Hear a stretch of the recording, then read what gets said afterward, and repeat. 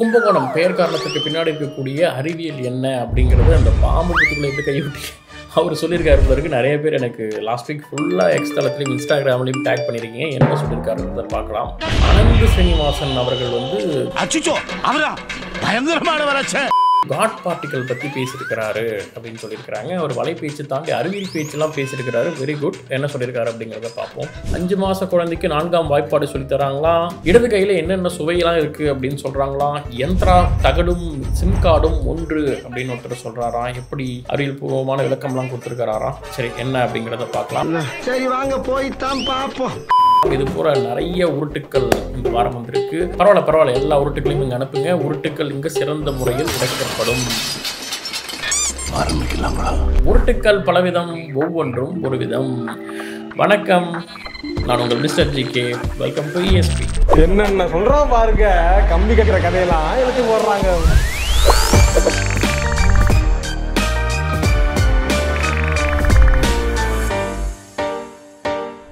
Let's get into a முதல் உருட்டு.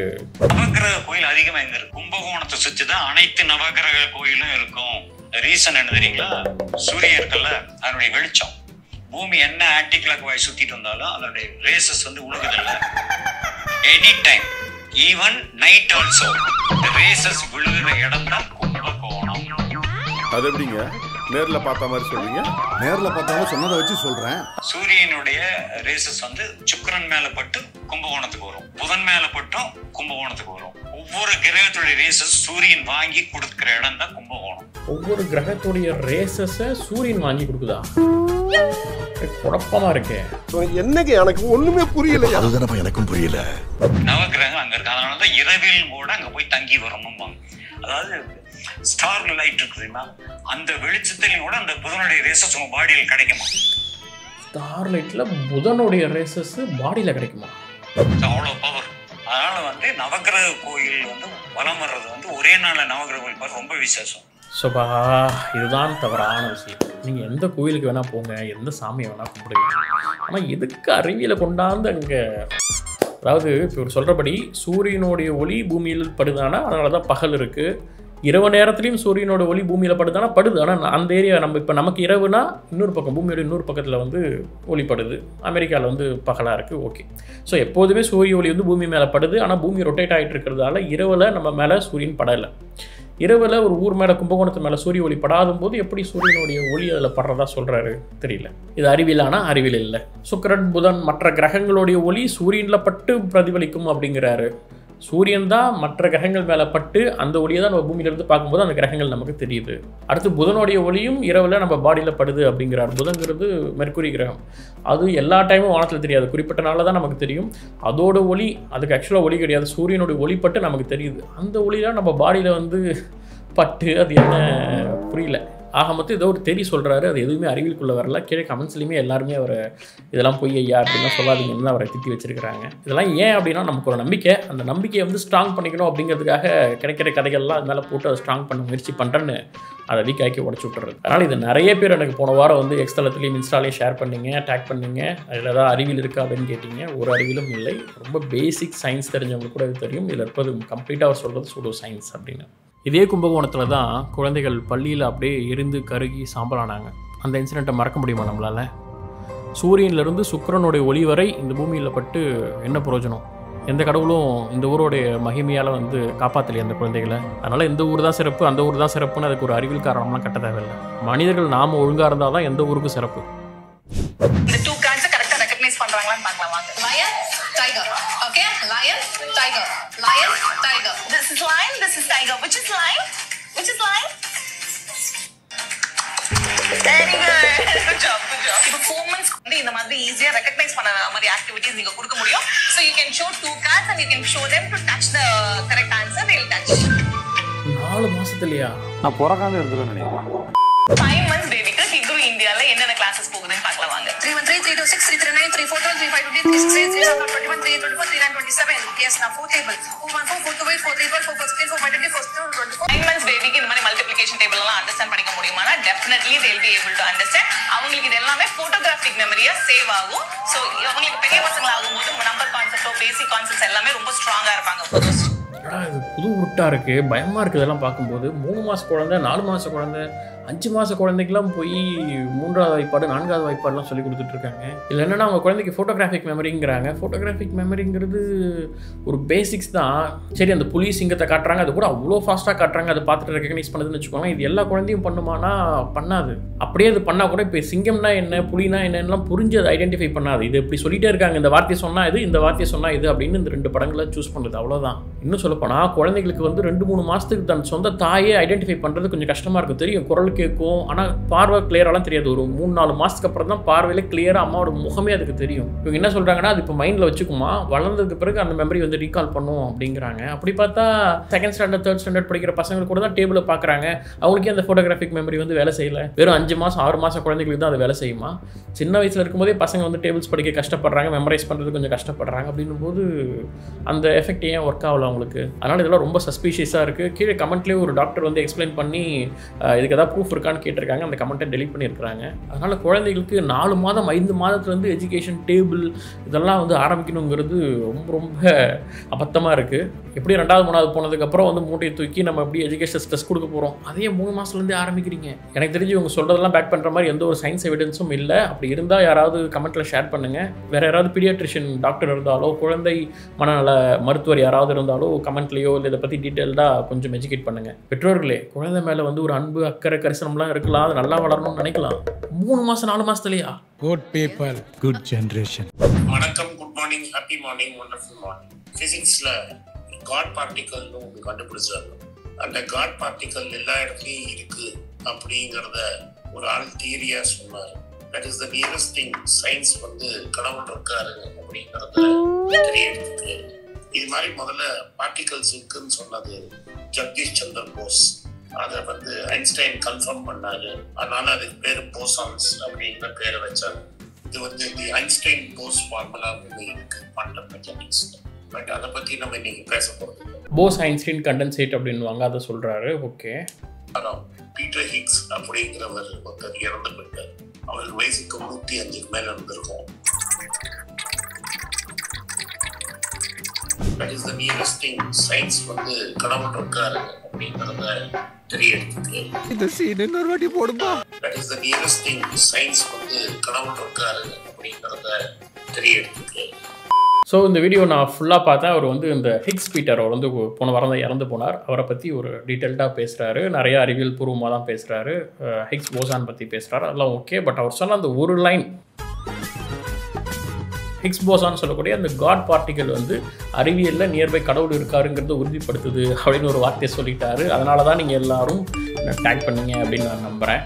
So இதை அவர் தெரிஞ்சு சொன்னாரா இல்லை தெரியாமல் சொன்னாரான்னு தெரியல. மற்றபடி உள்ளே பேசியிருக்க சயின்ஸ் எல்லாம் கரெக்டு தான். இந்த ஒரு வரி மட்டும் இந்த காட் பார்ட்டிகல்ங்கிற பேர் குழப்பத்துக்கு வந்து ஆரம்பத்துலேருந்து ஹிக்ஸ் போசானே அந்த பேரை வைக்காதீங்க இந்த மாதிரிலாம் டாக் போகும்னு சொன்னார். அதுதான் நடந்திருக்கு. நம் நாட்டு விஞ்ஞானியான சத்யேந்திரநாத் போஸ் வந்து நிறைய பார்ட்டிகல் ஃபிசிக்ஸில் வந்து அவருடைய பங்குங்கிறது முக்கியமானது. அதனால தான் இந்த மாதிரி ஃபோட்டான், இந்த மாதிரியான ஹிக்ஸ் போசான், இதுக்கெல்லாம் அந்த போசான்கிற அந்த பேசிக் பேர் வரத்துக்கே அவர் தான் காரணம். அவரோட பெருமைப்படுத்தும் வகையாக தான் போஸ்லேருந்து போசான்ற பேர் வச்சாங்க. அடிப்படையாக ஒரு துகளுக்கு எப்படி நிறை கிடைக்குது, எப்படி அதுக்கு மாஸ் கிடைக்குது. இப்போ ஃபோட்டான் இருக்குன்னா ஃபோட்டான் வந்து எது கூட இன்ட்ராக்ட் பண்ணாமல் அப்படியே போயிடுது, அதுக்கு வந்து நிறை மாஸே கிடையாது. இதுவே வேற ஏதாவது ஒரு ஆட்டம்னா அந்த ஆட்டமோடைய மாஸ் நிறைங்கிறது எப்படி வகுக்கப்படுது அப்படிங்கிறது வந்து அது ஹிக்ஸ் ஃபீல்டு கூட எந்த அளவுக்கு இன்ட்ராக்ட் ஆகுதோ அந்த அளவுக்கு அதோட நிறை கிடைக்குது, மாஸ் அப்படிங்கிறது தான் ஹிக்ஸ் போசான். இதுதான் வந்து அடிப்படை துகள்களுக்கு வந்து ஒரு நிறை கொடுக்குது அப்படிங்கிறது தான் இது. இதை பற்றி நம்ம டீட்டெயில்டாக ஹிக்ஸ் போசான் வீடியோ பற்றி போட்டிருக்கோம், நீங்கள் அதை பாருங்கள். ஸோ எப்படி இந்த துகள் பற்றி 1964 இப்படி ஒன்று இருக்க வாய்ப்பு இருக்குன்னு சொல்லிட்டு இருக்காங்க. ஆனால் அதை நிரூபிக்க பல வருடங்கள் கழித்து 2012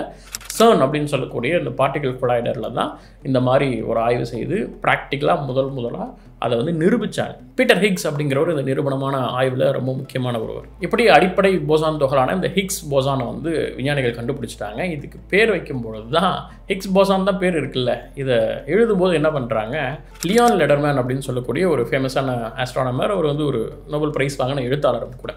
அவர் இந்த துகளை பற்றி ஆய்வு செய்து ஒரு புத்தகம் எழுதுகிறார். அதுக்கு வந்து த காட் டேம் பார்ட்டிக்கல் அப்படின்னு சொல்லி தலைப்பு வைக்கிறார். காட் டேம் பார்ட்டிக்கல்னா 64 கண்டுபிடிச்சி 2012 தான் நிரூபணமான வரைக்கும் அது ரொம்ப பெரிய தலைவலியாக இருந்தது. ஒரு போராட்டத்துக்கு அப்புறம் அதுக்கு நிறைய ஆய்வுகள் செய்து நிரூபிக்கணும் அப்படிங்கிறது பெரிய தலைவலியாக இருந்தது. அதனால் அவர் வந்து காட் டேம் பார்ட்டிக்கல் அப்படின்னு வச்சார். ஆனால் இந்த புக்கை அவர் எழுதிட்டு பப்ளிஷ் பண்ண போகும்போது பப்ளிஷர் என்ன பண்ணுறாருன்னா, காட் டேம் பார்ட்டிக்கல்னால் ரொம்ப நெகட்டிவாக இருக்கே, என்ன பண்ணலாம், டேம் எடுத்துடலாம்னு சொல்லிட்டு காட் பார்ட்டிக்கல், தி காட் பார்ட்டிக்கல் அப்படின்னு சொல்லி டைட்டில் வச்சு அட்டப்படம் வச்சு பப்ளிஷ் பண்ணிடுறாரு. அவர் நினைச்ச மாதிரி இந்த காட் பார்ட்டிக்கல் அப்படிங்கிற டைட்டிலில் அந்த புக்கு வந்து பரபரப்பாக விற்பனையாவது. எங்கே பார் பிரபஞ்சத்தில் கடவுள் இருப்பதற்கான உறுதி வந்து இந்த காட் பார்ட்டிக்கல்ங்கிற மாதிரி என்னென்னமோ புரிதலில் நிறைய பேர் ஒரு மாதிரி எடுத்துகிட்டு போயிட்டாங்க. அப்போ ஹிக்ஸ் போசான் சொல்கிறாரு, இது தவறான புரிதலில் போது இந்த பேர் வைக்காதீங்க காட் பார்ட்டிக்கல்னு அப்படின்னு சொல்லி வலியுறுத்துறாரு. அதுக்கப்புறம் நிறைய விஞ்ஞானிகள் அது ஹிக்ஸ் போசான் தான் சொல்கிறாங்க. ஆனாலும் கொளுத்தி போட்டது தானே.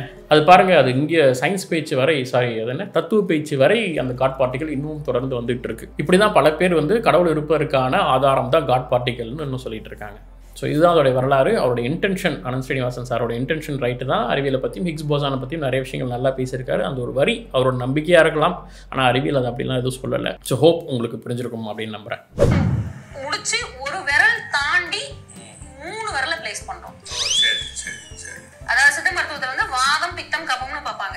இந்த கரெக்டா அதே 3 விரல் கட்டை விரல் பக்கமா அதோடைய அடிக்கோடு, கட்டை விரலோட உள்ளங்கை முடிஞ்ச அடிக்கோடு தாண்டி ஒரு விரல் ஸ்பேஸ் விட்டுட்டு கரெக்டா பாத்தீங்கன்னா அந்த கையில அந்த இடத்துல ஒரு கொஞ்சம் ஆள்காட்டி விரல்ல தெரிகிறது புளிப்பு, நடுவிரல்ல தெரிகிறது கசப்பு, 3வது இருக்க மோதிர விரல்ல தெரிகிறது கார்ப்பு.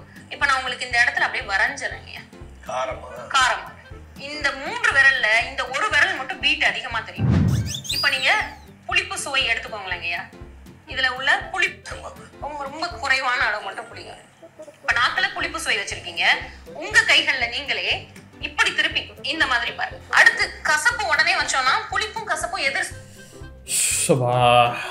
இது இட்லின்னு சொன்னால் சட்னி கூட நம்பாதுங்கிற மாதிரி இதெல்லாம் சித்தான்னு சொன்னால் சித்தா டாக்டரை ஏற்றுக்குவாங்கன்னு எனக்கு தெரியல. யாராவது சித்தா டாக்டர் இருந்தீங்கன்னா தயவுசெய்து கீழே கமெண்ட்டில் வந்து அவங்க சொல்கிறது சரியாக தவறான்னு சொல்லுங்கள்.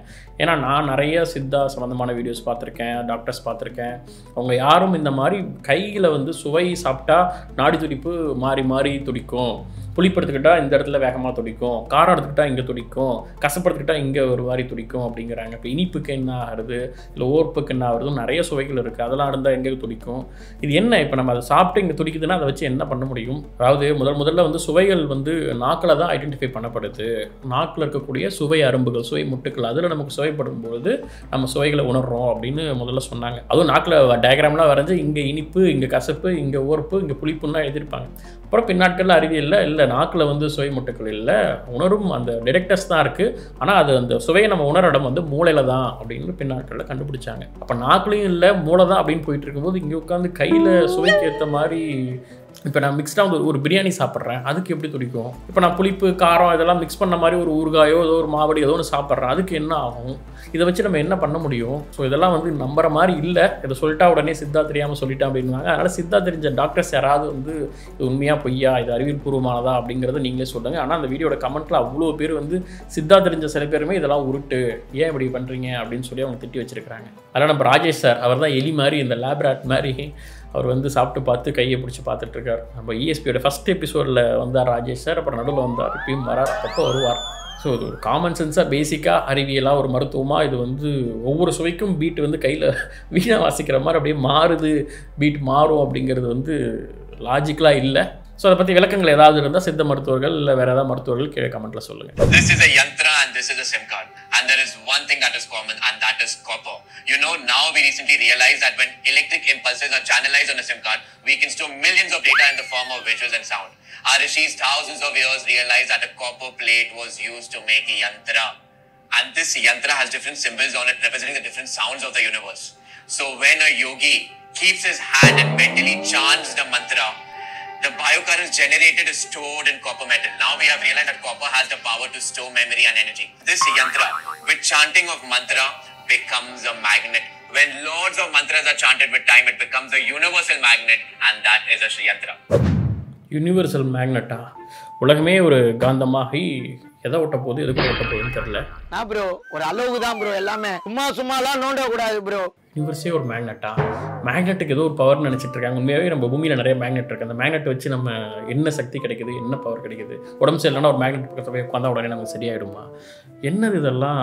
ஓகே, இவர் சொல்கிறபடி யந்த்ராவையும் சிம் கார்டையும் கனெக்ட் பண்ணுறாரு. யந்த்ரா அவ்வளோ பெருசு இருக்குது, சிம் கார்டு சின்னது தான். ஆனால் அந்த சின்ன சிம் கார்டுக்குள்ளே இருக்கக்கூடிய தொழில்நுட்பம் என்னென்னா அந்த VSLI அப்படின்னு சொல்லுவாங்க, very large scale integration, integrated சர்க்யூட்ஸ்லாம் create பண்ணக்கூடிய ஒரு சம்மந்தமான விஷயம்னு வச்சுக்கோங்களேன். ஸோ அதை பற்றி தெரிஞ்சவங்க ஸ்டூடெண்ட்ஸ் அவங்களுக்கு கூட பேசிக்காக ஒரு விஷயம் தெரியும். என்ன அப்படின்னா காப்பர் வந்து டிரான்ஸ்மிட் தான் பண்ணும். அதில் வந்து டேட்டாவையோ எந்த விஷயத்தையும் ஸ்டோர் பண்ண முடியாது. முதல்ல இவர் வந்து என்ன சொல்கிறாரு, பயோ கரண்ட், உடம்புல இருக்கக்கூடிய பயோ கரண்ட் மூலமாக அதில் எனர்ஜி ஏற்றி ஏதோ டேட்டாவெலாம் ஸ்டோர் பண்ணுறாங்க அப்படிங்கிறாரு.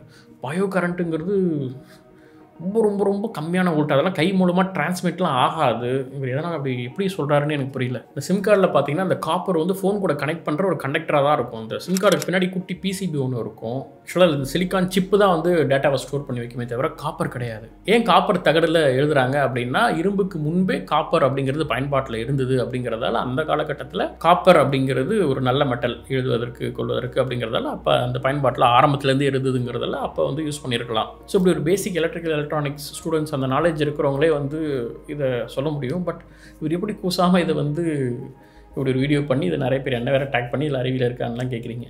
ஆக மொத்தம் அது வந்து சுத்தமான உருட்டு. ஸோ இந்த வாரம் இவ்வளோ உருட்டுகள் போதும், இன்னும் நிறைய உருட்டுகள் இருக்குது. அதை இன்னொரு எபிசோடில் பார்ப்போம். இன்னும் வேறு உங்களுக்கு என்னென்ன உருட்டுக்கள்லாம் கண்ணுக்கு தெரியுதோ அதெல்லாம் என்ன எக்ஸ் தளத்துலையும் இன்ஸ்டாகிராம்லையும் ஃபேஸ்புக்கில் என்ன டேக் பண்ணலாம், இன்பாக்ஸ் பண்ணலாம். இந்த ஏஎஸ்பிக்கான சிறந்த உருட்டு அவார்டு யாருக்கு அப்படிங்கிறத மறக்காமல் கமெண்ட்டில் சொல்லுங்கள். இந்த ஏஎஸ்பி எபிசோட் பிடிச்சிருக்கா பிடிக்கலையா அப்படிங்கிறத லைக் மூலமாக தெரியப்படுத்துங்கள். இன்னும் நிறைய சுவாரஸ்யமான விஷயங்கள் தெரிஞ்சுக்க வேண்டியது இருக்குது. தொடர்ந்து இணைந்திருங்கள் மிஸ்டர் ஜிகேவுடன். நன்றி.